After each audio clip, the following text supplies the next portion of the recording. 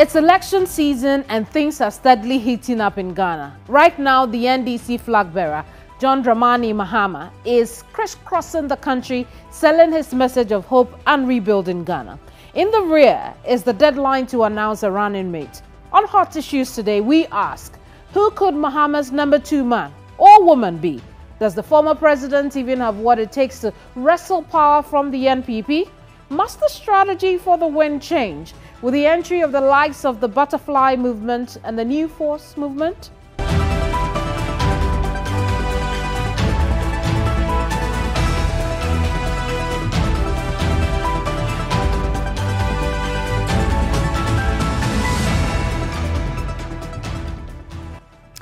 I am Kemini Amano, and today I sit with a stalwart of the NDC who has dedicated much of his life to the party and his country. He has served in government in different capacities from as far back as 1997, when he occupied the newly created Communications Ministry. Since 2006, he has made several attempts at the top job in the country. None were successful. But could he be running mates to John Dramani Mahama? Former Trades and Industry Minister, Dr. Ekwow Spio-Garbrah, is my guest on Hot Issues. Doc, you're welcome to Hot Issues. Thank you so much.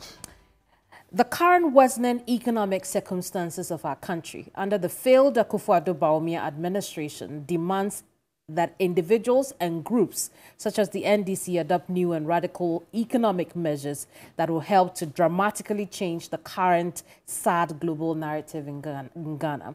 If that is familiar, that's because it's you. You said that. Impressive. The administration of today will say that it's incorrect because things are turning around in the country. So why do you say this? Oh, I mean, as to whether things are turning around or not turning around, depending on how you like to do your research, some people say that beauty is in the eye of the beholder. Ghanaians are used to the phrase, in Twi at least, meaning take cognizance of your own circumstances and determine whether, if it's an election year, as it is now, you should vote this way or that way.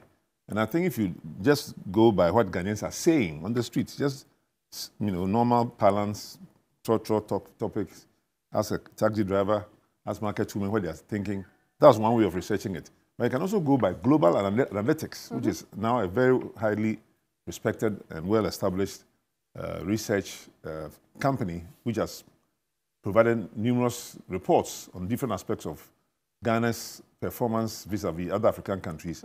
And the outcome is clear that we are on a downslope. I mean, is anybody here that's not aware that Ghana is a bankrupt country? Ghana is a bankrupt country by any other financial measure or indicator. So if you're a bankrupt country and are now trying to work your way out of bankruptcy, does it require too much of a philosopher to say something similar to what I said? Well, what I said was very light, very, very light. The disaster that the Ghanaian economy is facing, the depth of the, malaise, that is the financial misbehavior that has gone on for 7 or more years, the corruption that has become endemic throughout the whole country, the poverty that it has led to.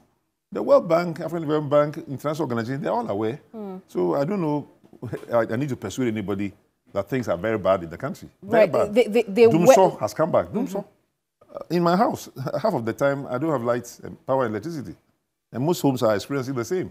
But nobody is going to pretend that, the word Doomsor should not be used, because now it was used when it was a matter of, tariffs and all that. Doomsor is back with a vengeance. We're going to look into some of those matters, yes. But the administration will argue that things were bad, as you're saying, but today they're doing it better. Today things are improving, and some of these world organizations that you talk about have backed up that. We had the World Bank recently say they're happy about how things are turning out in Ghana right now. That's what the World Bank will say. I used to work there, so that's what they will have to say, because they have given us money through the IMF. They are all part of the same Bretton Woods institutions. The IMF, the World Bank Group, the International Finance Corporation, that's where I worked, have a reason to be saying the right things, or at least positive things about Ghana. Because their money is now here. When they didn't have the $3 billion loan that Ghana has taken from the IMF, they could say something else. But they now have skin in the game, as you know, Europeans or Americans would call it. And so they have an investment in Ghana, and they must therefore prop up the economy with language, with reports, with conferences that say the right things, so their money doesn't get so bad. So they are patting our back for their own benefit. Of course, they do that. I was part of that system, and that's part of the work. I was in communication. I was head of communication at the African Development Bank. I was, you know, the only black person in the communication department at International Finance Corporation 30 years ago, and that was part of my job, to make sure that that institution said the right things about certain countries which were their, you know, clients. I see. If you're not their clients and you're misbehaving, they'll say the wrong things about you. But the government is having the Ghanaian people believe that as well. The government is having Ghanaian people believe that things are getting better. Yeah. When you go to the market and the price of goods have doubled and tripled, when your children are going to secondary school or whatever, and you have to have a long list of 20 items that the school says you must buy, and almost all those items will cost you 2,000-3,000 cedis, even in a so-called free education system. I mean, I don't know who needs to convince who. How many times have fuel prices gone up in the last 7 years? How many times have your medical bills gone up in the last 7 years? I mean, all consumers are aware. Are you saying that all these figures mean nothing, no, it is, like inflation taking a downward slope month on month? Of course, if your inflation is over 50%, which even a certain US-based economist kept, you know, providing the figures. When Ghana says inflation is 37%, that US economist would say it was almost 100% at different stages. So if your inflation has come down from 50% and it's now 30% or 40%, and you think that's progress, then yes, that's progress. But compared to West African countries who have had, you know, single-digit inflation for 10, 20 years, they won't understand you.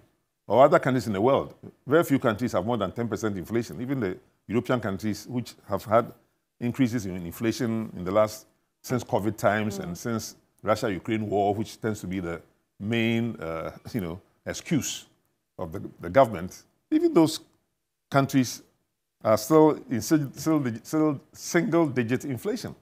It is very, very difficult for you to have double-digit inflation, which Ghana has had for quite a number of years. But under the NDC government, certainly under President Mahama, and before him, President Mills, we had enjoyed single-digit inflation for many months.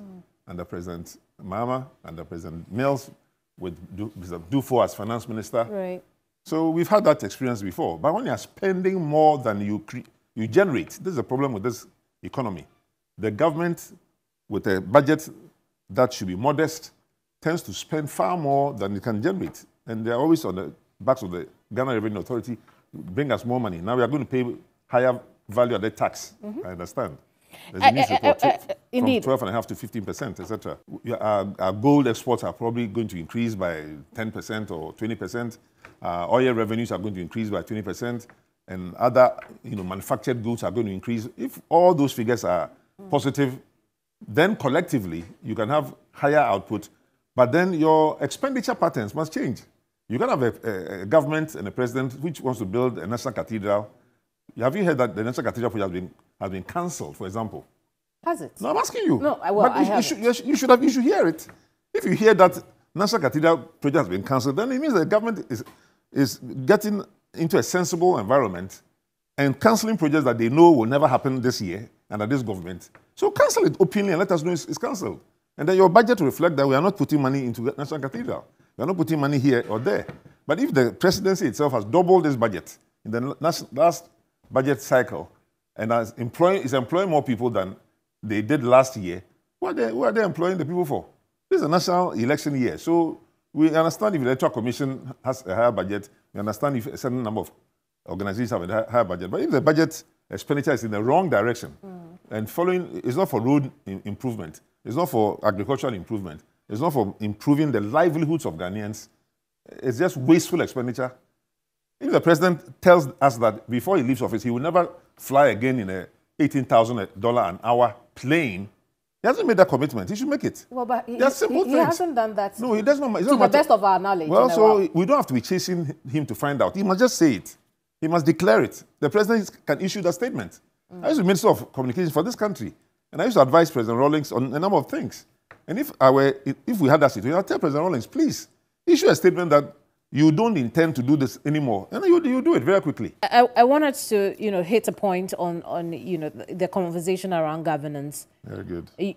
A part of the quote said that we needed radical economic measures to dramatically change the current sad global narrative. What would the NDC have done in this situation?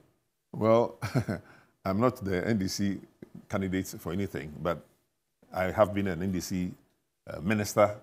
And even though we are yet to complete putting together our manifesto for 2024, and you're asking me a question that really deals with economic measures, I don't want to pretend to be a spokesman for either the party or for the future government of NDC. So we must understand that I'm only an individual, so I may have an opinion.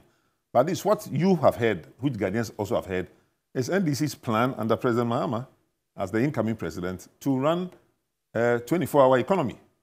So if we just want to talk about that as an example of what NDC will do, then that's fine. Is that radical enough, the 24-hour? It's very radical, because we are going to put in place policies which we've not had before that will govern how people work, when they work, how they work, and what industries get particular regulations and legislation to support them in the changes that are going to take place. There are over 20 industries, 20 sectors of economy that will all be affected by the 24-hour economy, whether it is markets, whether it is manufacturing, whether it is tourism, whether it is the security services and the police, they will all be affected. So it's a very radical and fundamental shift in even the thinking.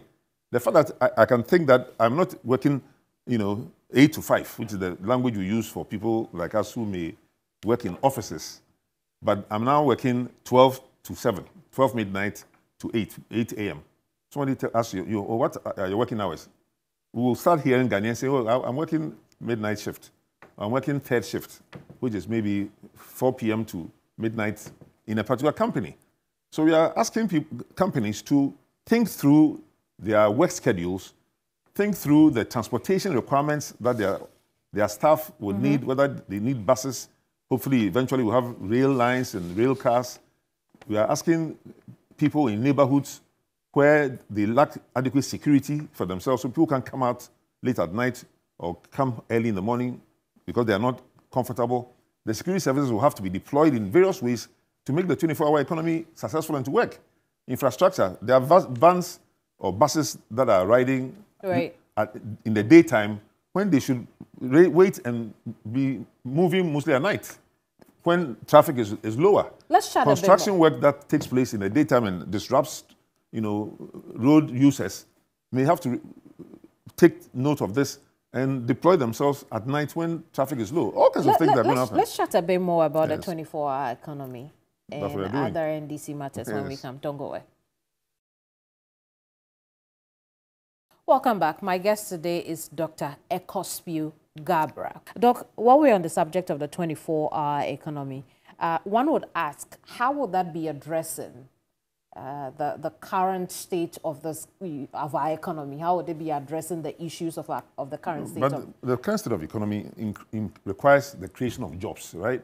So one of the things a 24-hour economy does, which is just what we discussed, is allowing people to work at different times of the day. The same 24 hours, God has only created 24 hours for all of us. None of us have more time than the other. It is how we utilize the time. So if instead of working 8 hours, that's all you do, you can increase your work and the output also by at least 20% or 30%, then in theory and in practice, you are increasing your productivity as well as your production of goods and services. And if you apply that not to only your individual self, but to companies and enterprises nationwide and to the world, which will also know that if you want to do trading with a Ghanaian company, a Swazi company wants to export to Ghana, an Egyptian company wants to buy from Ghana, they know that the company you are going to buy from in Ghana works 24 hours. Therefore, you don't worry about the time. You can call them, you can send them fax, send them email, and they will respond almost immediately. That changes the economic paradigm almost immediately. So that is why the 24-hour economy is so critical. It starts with a mindset change. It goes into policy changes. It goes into legislative changes. It goes to acts of parliament that addresses all these 20 or more industries that will be affected. And it goes to the workplace changes that companies and industries have to adapt to take advantage of the opportunity. Do you feel that the party is selling the 24-hour economy well enough? Are people sold on it? Well, it could be more sold, but a recent survey by Global Analytics, the same company I'm talking about, has demonstrated that over 54% of Ghanaians believe that the 24-hour economy is the highest or the most remembered, if you like, slogan or policy initiative of all the policy initiatives that any political party is talking about today. But they could sell That's it better. how effective it is. Yeah, but talking about it now is part of the selling it better. I see. Let's move away from the 24-hour economy and talk about the NDC generally. Do you think the NDC is able to win the elections 2024? At the current state? At the current state, we don't want to be overconfident. And we are very, very sure that, and we advise our own colleagues not to be overconfident at all, because the opponents we are, if you like, competing with are known to utilize any range of underhand techniques, starting from things that they do at the executive level, things that they do at the legislative level, things that they do at the judiciary level, things that they do at the electoral commission level, things that they do with the media, things they do with the chiefs and opinion leaders. They have, and even with the pastors and all that. So they are masters at any number of games that political parties can play. Are you on the Mahama campaign team? As an NDC member, by definition, I'm a member of the Mahama campaign team, but the team itself, of course... The core team. No, there's a core team of people, and I'm not a member of that team, because he... Why? You didn't make yourself available for that? I'm more than available. He knows that too well. Why do you think he didn't call on you? Oh, he has people that he wants to work with at different times for different purposes. And so I wasn't on his team. I was working in Tunisia as a consultant, a senior consultant at African Development Bank in 2013, when he reached out to me across the oceans, or across the Sahara at least, to ask me to withdraw from that job and come and work with him as a Minister of Trade and Industry. So at the right time, I'm sure he will tell me what he wants me to do with him or for him. But this conversation I'm having with you, am I not speaking about him, for him, and NDC? Well, you are. I was just... So there are many ways of contributing to the campaign. And I agree with you. You don't have to be giving director of this, secretary of that, for you to do your work. I'm doing my work. By February, we would hear of a running mate for the flag bearer, John Dramani Mahama. That person, for example, will, as I assume, be a member of the campaign team. So here's where I'm going with that. Could you be in the running for that?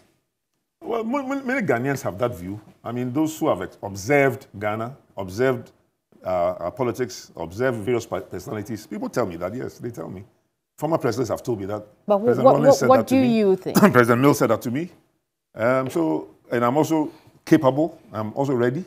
So it's a matter of his choice. If he chooses me, we'll all hear about it. You are happy chooses somebody to be else. John Mahama's being a flag bearer candidate, the longest attempted flag bearer candidate of Ghana. You are not aware? Since 2006. I am. Yeah. So for almost 18 years or whatever, I have made myself known and available to lead our party and to lead Ghana. And I'm still here in Ghana, even though I could be many other places, helping, even in small programs like this. Not that your program is small, but I'm saying that in the nature of where you have been of things. And I think I can only be accepted as somebody who is available to help. I have a public service mindset. I come from a family of public servants. They've served Ghana for over 100 years in many positions. I only came recently. Well, I'm 70 years old, so I've been around for some time. But I also came to help. But public service is what we are known for. Could you be a better running mate than Jane Nana Opoku-Agyeman? That I'm sure you know is not a fair question. So it's not. I don't think it's a matter of better than anybody. Nana Jane is a good friend, a powerful woman, great lady. It's up to the party and the flag bearer to examine the, nuances of the electoral, permutations. So let me put it this way. We don't know who the running mate of Alhaji Bawumia would be. NDC has selected its flag bearer. NPP have selected their flag bearer. All of a sudden, another person has shown up on the new force. Indeed. Were you aware of new force 2 months ago? So somebody has just shown up. It changes the permutations. If Kelechi Japan had won the NPP flag bearership, it may have changed the permutations. If Alan Shamatin had won, it would have changed the permutations. So in politics, as in soccer and other games, it's strategic. You have to, bide your time, monitor what your opponents are doing, and see who best, when matched with you, will get you to the promised land. You're asking me if I could be such a candidate. I say yes, I could be a candidate. But there are 10 other fantastic people who all could be candidates, including Nana Jane, Professor. So, right. So I want us to talk about Prof a little bit. Okay. In the 2020 elections, do you think Prof drew in the numbers that you wanted for the NDC? You're asking an unfair question, if you don't mind my saying so. Because you're asking me, could I be a candidate? I say I could be. You're asking me, what about the current or the last candidate who also could be a candidate? No, I'm looking at the 2020 elections. Oh, yes. I know it's historical, but it's a comment on a colleague. And I'm not willing and ready to make comments of that nature. I think she did what she could do. Obviously, she was made a candidate. As to why NDC lost that election, the last time we lost in the first time we lost in the multi-party system in 2000, when I was more or less the director of communication for Professor Tamils, I wrote a whole article on it. And I cited 20 reasons why NDC lost the election. So it's never one reason or the other. It's multifactorial, as social scientists would agree. Many factors. As you have said, you have dedicated a lot of your life coming back home to try and do something. At great cost, I must say. Great cost? At great personal cost, yes. Tell me about that. Will you accept to leave a $10,000 a month salary, which is a publicly available information for those who are interested at the time at African Development Bank, to come to take $500 a month, which was the salary of a minister? That's you. I'm asking you because you are talking to me. Are we talking about 1997? That is what I did. And I'm talking about financial loss, the opportunities that I've lost because of my passion and my dedication to my country and to my continent. Right. So I'm not just talking for the sake of talking. I've proven it several times. When President Mahama told me to leave my job at African Development Bank again to come and serve as a minister, I had an idea of what ministers' salaries were because I'd already endured that, almost 15 years ago as a minister. 5% of what I earned is what I came to earn. And I didn't make it up by stealing and misbehaving. Has it been worth it? So African Development Bank has earned $18,000 then. I came to accept $2,000. So if you, as a newscaster and Ghanaians sitting, listening and appreciating me for who I am and what I've done for my country, then they can reach the appropriate conclusions. But is it worth it? No. My views are helping your country. I mean, I think it's a Latin phrase was Dulce decorum est, pro patria mori. That is a Latin statement. That it is I don't want to translate it inaccurately, but it is sweet and patriotic to die for one's country. That was what a particular writer wrote in Latin some years ago. But because I said my family has been a family of public servants, we go along to just serve the public. We don't lord it over them. We are very humble people, even though not everybody understands it. Some people think because you're tall and big, you're not humble. But the humility comes from inside and how you treat other people, how you work with them. So since 2006, you said, you've been trying to... Well, I was a candidate for the NDC flag bearership in 2006. It's a fact. Right. And I was also a candidate in 2020. Well, at least in the primaries, which I think ended in 2019. I see. Also a fact. Why do you think you've never quite got there? Oh, it's a lot of self-analysis. Obviously, I haven't lived throughout in the country as some people have done. So the fact that I've also had an international career, I'm only one of maybe 2 or 3 Ghanaians that have had the opportunity to work with 4 international organizations. So I've worked with the African Development Bank, as I said, it took some time. I've worked with the African Development Bank, it took some time. Anytime you're doing those things for the world, the global community, or even for Africa, you can't be in Ghana to be gaining the mileage of people knowing you and you're rubbing shoulders with others and setting up companies and whatever it takes to become better known. So that obviously would have been a detriment in a certain sense. And of course, as I'm also proving to you, even when I've had to come back, it's always at a financial loss, not to the state, but to myself.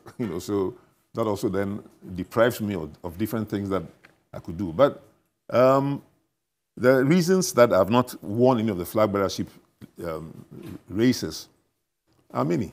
There have also been better candidates, and the timing has not always been good. I mean, if you watch President Biden, he's 80 years old, and he could have been president maybe 20 years ago. But the right time comes for everybody, and the right time for God is always the best. So maybe it's not my time yet. In 2018, yes, you said you had not endorsed any candidate, including John Dramani Mahama. Correct. It's something you at that time, I don't even decided to run. Indeed, it's something you had reiterated in 2022, but in 2023, like you're saying, you seem to have endorsed Mahama. What has changed over the period? A number of things again. Well, I worked with President Mahama when I was Minister of Communications. He was Deputy Minister, so we worked very closely together. So we have a good working relationship, and we are still friends to today. We never had a squabble that I can remember in those days. And we became jointly cabinet ministers. I was in charge of education, he was in charge of communication. In the party hierarchy as well, I was the first to go into the party hierarchy after we lost 2000 elections and became what today we call Director of Communications or National Press Officer, the work that Sami Jamfi does, which I think all of your audience know about. I did that for 2 years, and then President Mahama took over from me in the National Democratic Congress inside the party. So we both have inside the party experience. And as I've just said, after we lost the election and we then won it in 2009, 2008, and President Mills became president, I wasn't given an appointment immediately or even at all in the NDC government. But President Mahama reached out to me while I was at the African Development Bank to work with him. So he actually declared, or his family declared in 2017, that President Mahama will not be a candidate for the 2020 election. And that is when some friends of mine began to get agitated and to contact me and to find out, well, if President Mahama is not going, you have to have a candidate. You tried to be a candidate in 2006, so why don't you start lacing your boots to come back? So that's what we did. Started listening our boots, talking to people and organizing and getting ready. And then he decided to become a candidate.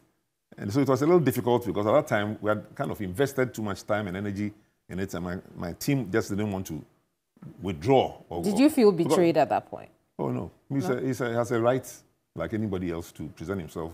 Why? No betrayal, no sense of betrayal at all. He had a right to present himself. And then other candidates also had... But you must have been disappointed that, after all that he has to examine his life and his potential. He has experience that I don't have. He has been president before.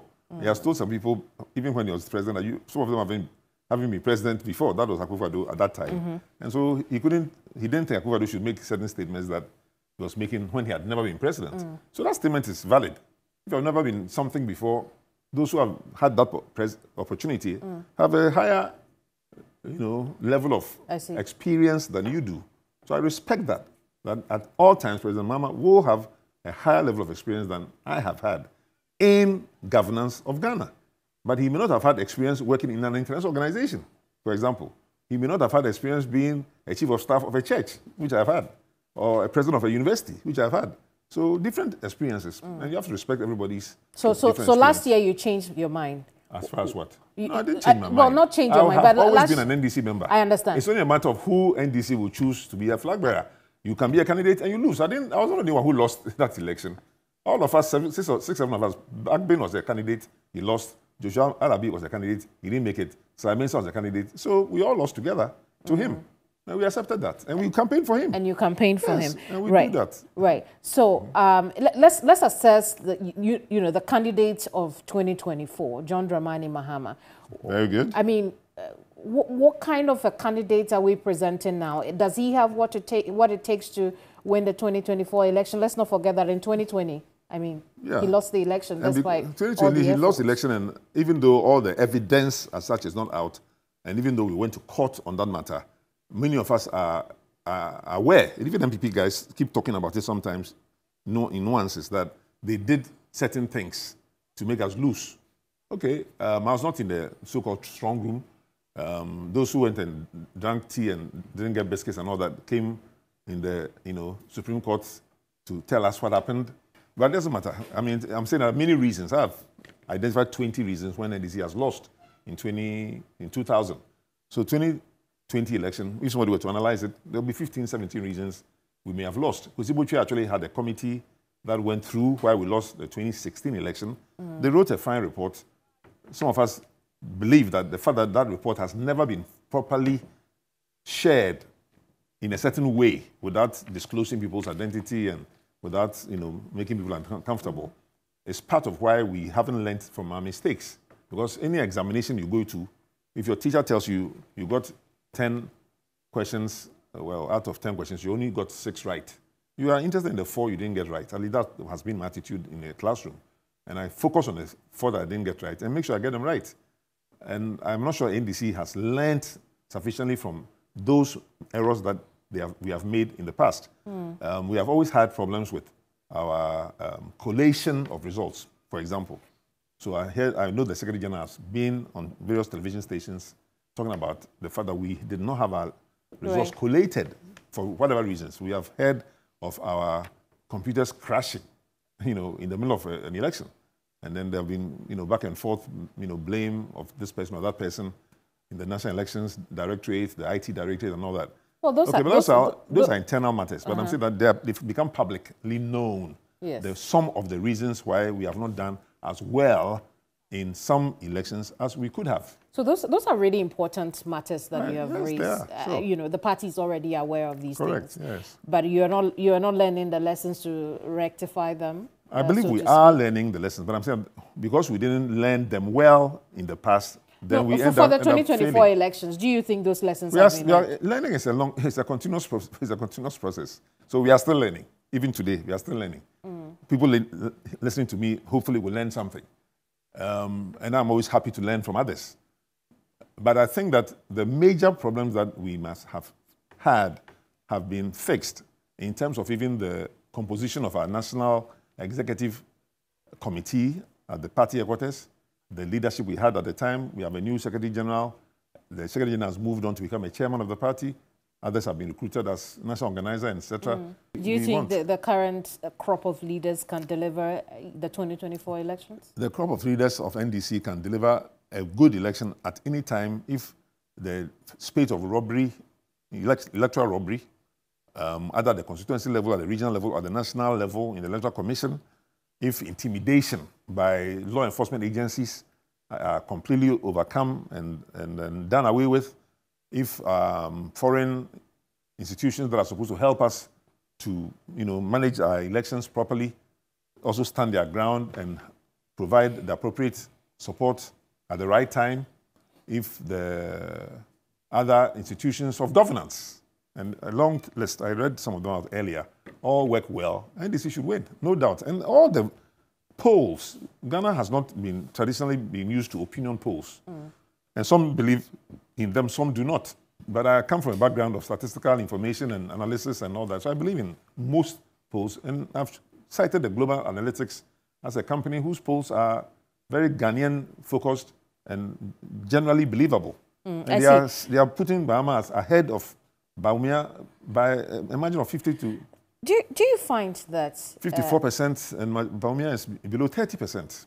For some polls, yes. Do you find that the NDC could struggle in its, what they call the World Bank, the Volta region, given events of recent? Yeah, but part of the recent events were the people of what you call SAL, S-A-L-L, the particular subcategory, who were not even given a chance to vote in the last election.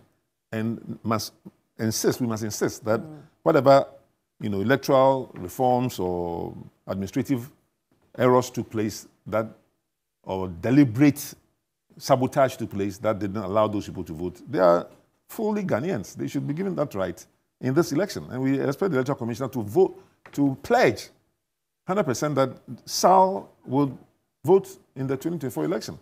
Now, there's also a group of Ghanaians outside the country who, under the ROPA bill, were supposed to be registered and to vote. And up to now, to the best of our knowledge, Ghanaians outside Ghana are still not registered to vote. Should there be a strategy difference given the new entrance into the elections, such as the butterfly movement, Alan Chairman's mosquitoes and butterflies, yes. And new force? Should there be strategy difference now that we have these new entrants? Yes, absolutely. No, so a certain group that will be looking at these strategic issues, I'm happy to join any such groups. I've not been invited to, but groups that have certain responsibilities will obviously look at all these, and there'll be new others coming up. We don't know who they are. The Liberal Party, often we don't hear about them until elections. Then they have posters and flyers, mostly in Accra, and that's about it. We don't know who else will be filing. I don't know what the deadlines are for creating a party. They will not get more than collectively 5%. You think so? All those small parties. I'm sorry, my own brother and friend Alan Chairman, butterflies, mosquitoes, they will not get collectively so no real more impact. than 5%. We are a two-party nation, unfortunately. Should the NDC be considering alliances? I think so, all the time. You need, even 3 votes. You need everybody's family, everybody's... Oh, no. I'm a strong advocate for alliances, which Ghana may have 10 parties now vying for the next election. There's PNC, there's Mosquito, or the Butterfly Party, there's the New Force. Yeah. You should have alliances, yes. New Force? Well, it doesn't matter. If it's a matter of believing in similar, philosophy. That's really what it should be the case. Not so much in the personalities. But yes, where somebody is friendly to another person in Party A, you can send those who are friendly to that party to talk to them and find out how can we work together. Because we are going to be in power, I expect and believe. If Alan Chairman knows that, and even he expects to be in power, it's in his own interest to have a discussion which says, look, just in case I don't win, I hope we can work together in this way. Nothing should stop him from doing that. More on the elections and your thoughts about New Force movement when we come back. Don't go Sure.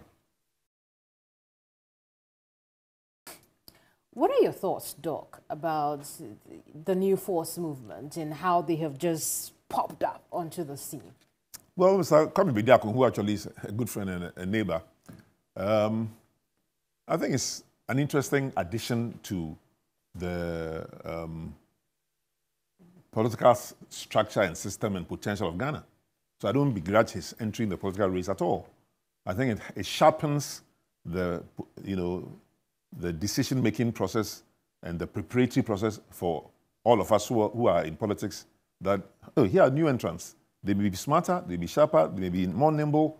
A soccer team that look at the Africa Cup. Countries that were not being heralded, whether it's Cape Verde, whether it is Mozambique, whether it's Namibia, are doing better than is expected. So it is possible for these newer parties or newer individuals. I hear Mr. Bediako say he doesn't have a party yet. Yes. He's a movement of sorts. But I guess he wants to move towards the political party arrangement. Well, he said he's being frustrated. Well, but you can't say, you can't be surprised by that. I mean, the party you are trying to overthrow, from the NPP's point of view, it is not NDC which is in power, which Bediako is coming to overthrow or replace. It is NPP that see him as a threat.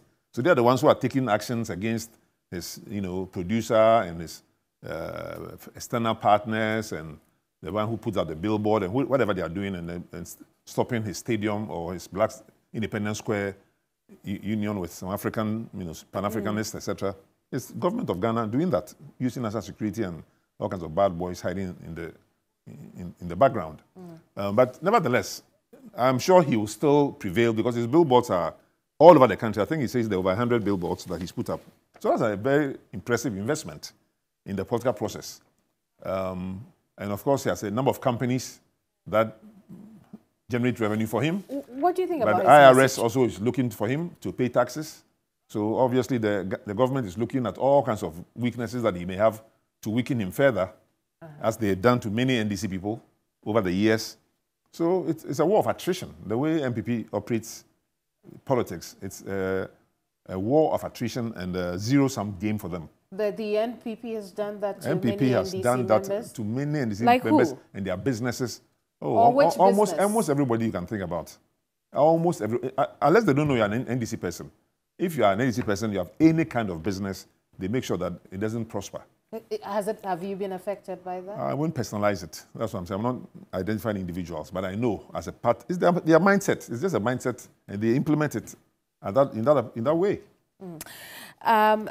Didn't you hear even DH Minister, who is departed, saying somewhere in the 2020s, that by the time they had finished with NDC will not be able to win any election in Ghana. You were one of those people who pioneered the implementation of VAT. Very true. In the country. Very Today, true. as you rightly said, we are looking at 15% of VAT in this country, but it's also going beyond that to charge it on electricity usage for users above Lifeline.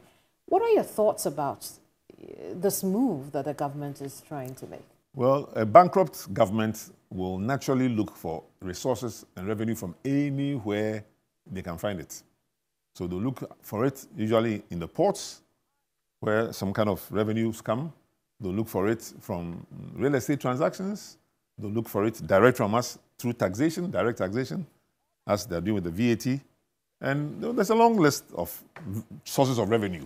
You know, any public accountant or public finance person knows what the list is. And they'll look at all the list and see what the rate is today. Can we add something to it? Can we do? So they are doing that. They do that routinely. And so we should expect that.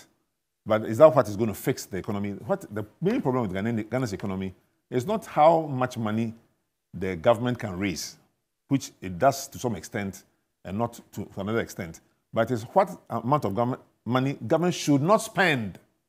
It's expenditure management and not, revenue generation. Government justification for this is very so that poor, they can pay it's the energy sector debts. Well, energy sector debts, is that why you brought PDS? PDS was just a concoction to make some more money through the back door.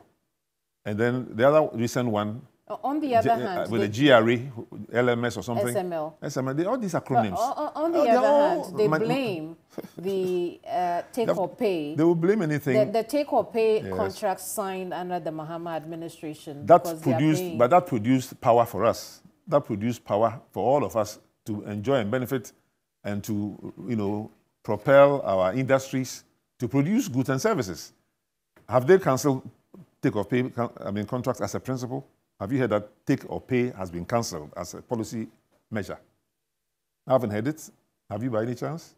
So they are also implementing take or pay. In fact, I think one of the power projects that they wanted to renegotiate, and this is what I think led to the resignation of Mr. Ajakun, Chairman, when he was minister, if you remember. VAT on power or electricity is not something only Ghana wants to do or is doing.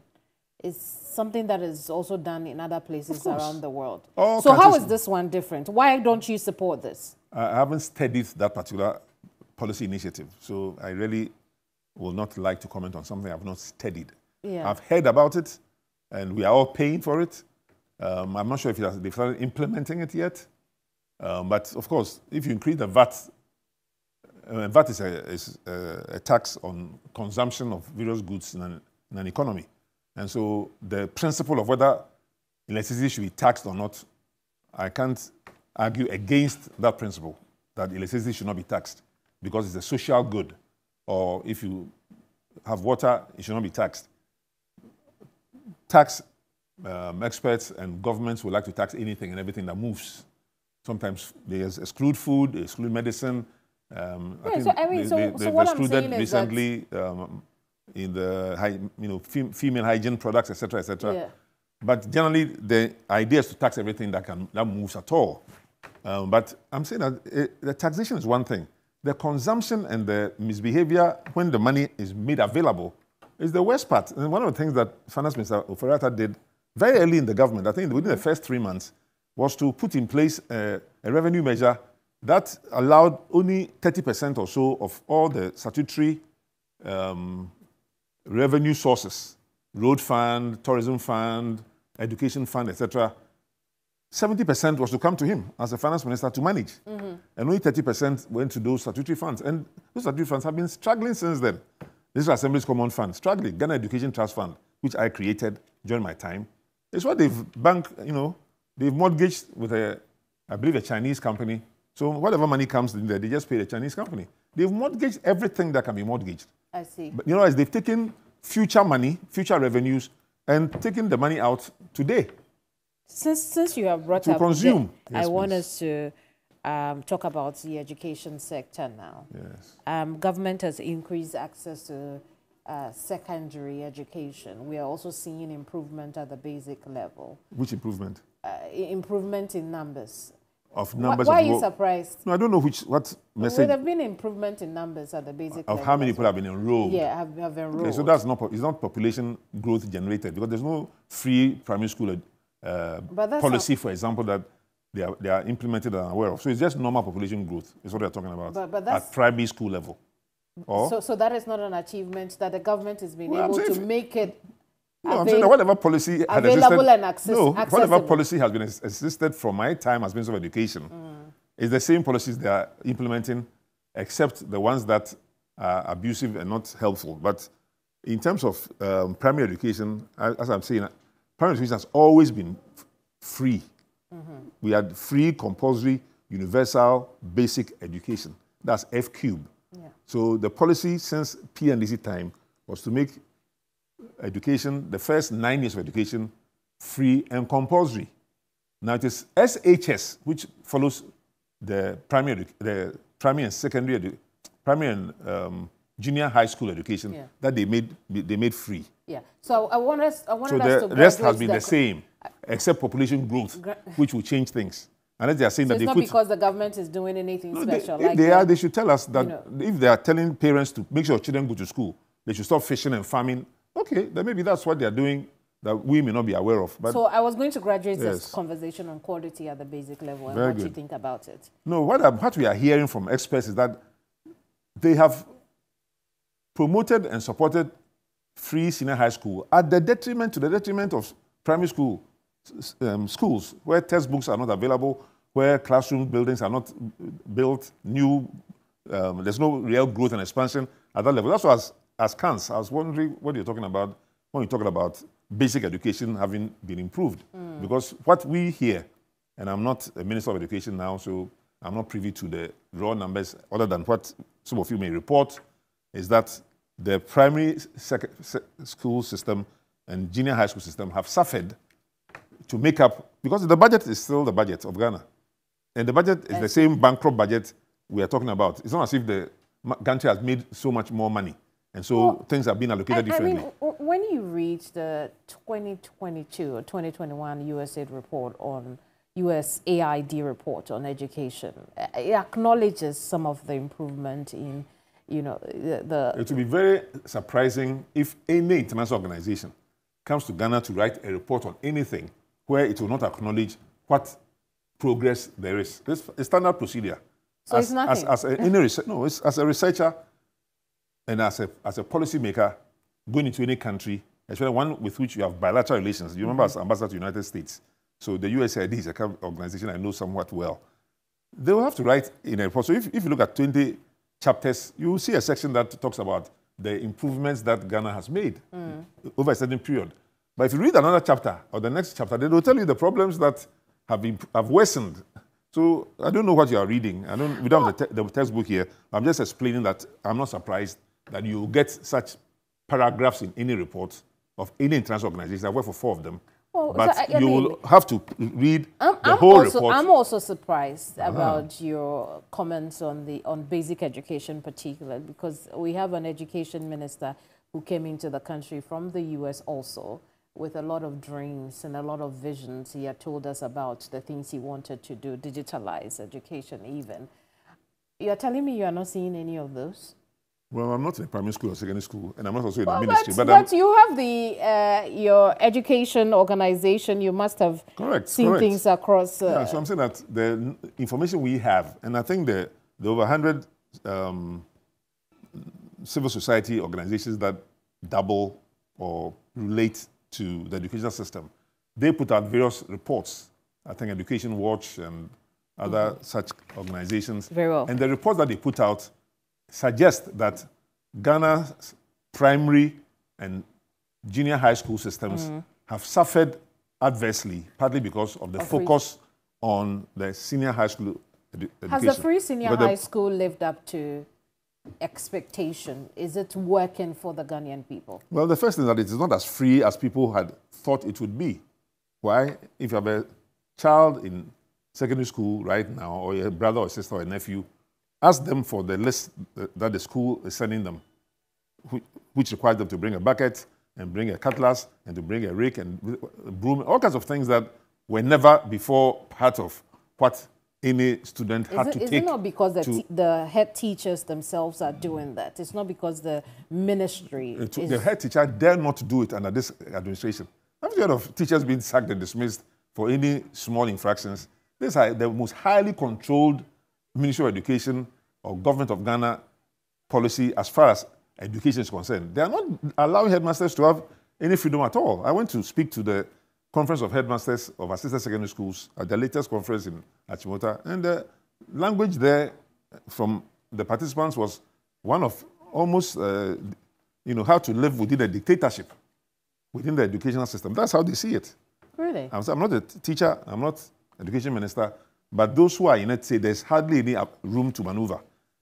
No, if the finance minister himself says that, look, he should have the right to pay for his own child's education, Finance Minister of Ghana, Kenneth Ofori-Atta, but his cabinet, including the president, tell him, no, you can't do it because we are not allowing parents to support their own children's education. What kind of, forgive me to say, the English word would be rubbish, would that be? The parent wants to help his own child's education, but he doesn't want to necessarily pay through the government, who will steal it. So he says, look, my child is going to secondary school through parent-teachers. Do you know why they have suspended or abolished parent-teacher associations, which have existed in Ghana for over 50 years? They said they wanted to be autonomous. Who said that? Who said that? Who said that? The parents said that? From the press release. They wanted to be independent of the schools. Which parent has said that? So the ministry wants it to be, the education services wants it to be independent of the schools. So the government is the one who says they want the parents to be independent. What does independent mean? They don't want the parents and the teachers to work together in the common interest of the students and the pupils. They can work together, but when it comes to issues of fundraising and projects, they want to... So you don't banish the parent-teacher associations. You just change the rules, if that's what you want to do, that there shall be parent-teacher associations. But when schools want to raise funds for projects, the parents should do this, and the teachers should do that, and the students should do whatever. I see you think this could cause some problems. It's causing the problems already. It's not it could cause problems. It is a big problem already in Ghana. That the parents who have... Where do you think government collects taxes from? Do you know where government collects taxes from? Taxes. Where the government collects from?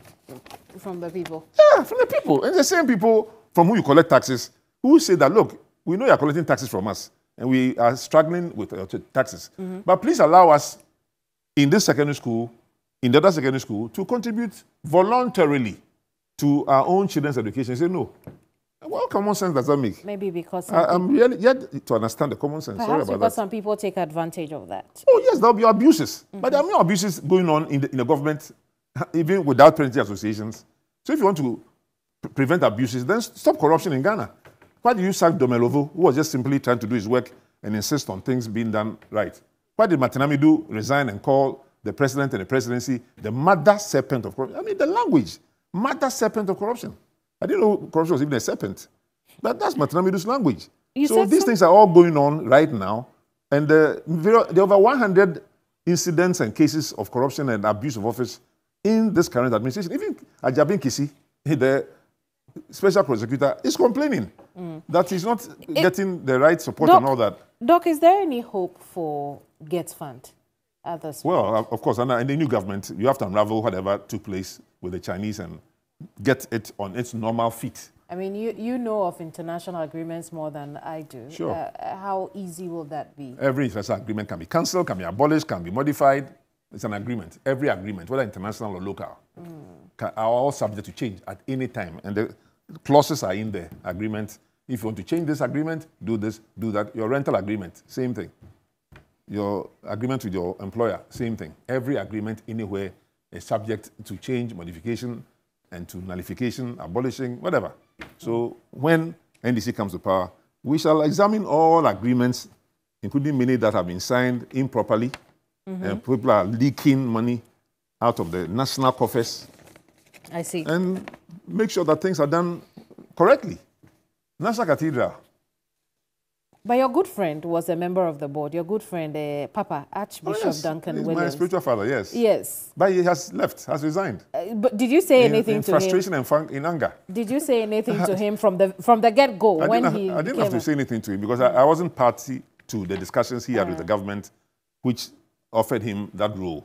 If you're not aware of what the behind the scenes and even the official agreements are, you can't make serious comments. Have you? So I gave him a chance to do what he had to do. And when he realized that it was a waste of his time, he made it clear, together with several other pastors. Oh, well, there's no pastor with any seriousness who is on that committee. Has he mentioned to you what it was that broke his back as far as the cathedral is concerned? Well, I won't report what I would consider as confidential conversation with anybody.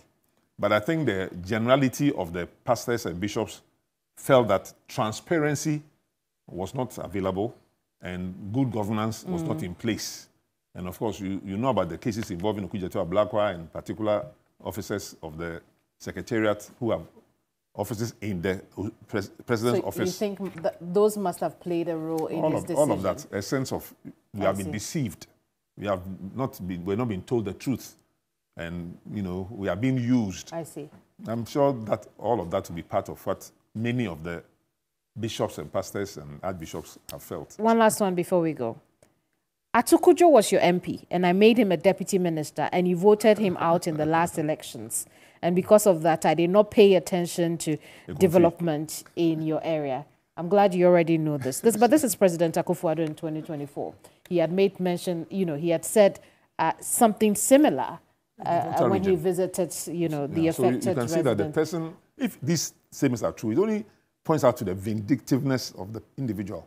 If that's the thinking process, that you didn't do this for me, I won't do this for you. In Volta region, you didn't do this for me, I won't do this for you. In Central region, if that is true, I'm saying it's a if, then it just points out to the person as a highly vindictive person. Well, so he said it. So then I'm not the reporter, but we are reading it. You think the president is vindictive? If these things are true, and it's unfortunate. You should avoid saying such things. His advisors should tell him not to say that.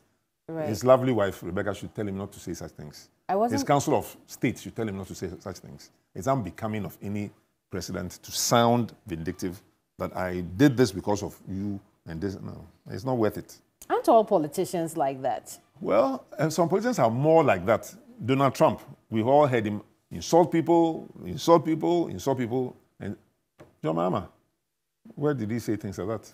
That you didn't do this for me, so I won't do this for you. I don't think even President Rawlings ever thought along those lines. President Rawlings was a highly nationalistic person who just wanted for the whole country to move ahead. He put us as ministers in the gutters of Nima to clean, to set the good example of what leaders should do. But other leaders don't think their cabinet ministers should come down from their Range Rovers and Land Cruisers and do any work that really shows the hand. But Rawlings was a different president. He had cocoa sacks on his back when Ghana couldn't get its cocoa to the ports. Right. As an example for everyone else to pull us through. So when your country is in debt, as Ghana is in now, you need an all-hands-on-board approach. But if the Bank of Ghana, which is helping to manage our debts, has a Bank of Ghana headquarters building that they tell us publicly is 80 million, and by the time the construction begins, unless I'm wrong, has now jumped through 250 to 300 million and may go higher, then we lose sense of where we are.